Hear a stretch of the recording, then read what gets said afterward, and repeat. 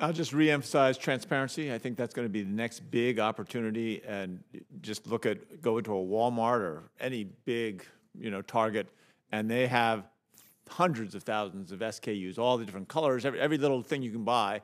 And yet hospitals come and tell us, or other care providers tell us, well, there's too much complexity. We can't predict what something might cost.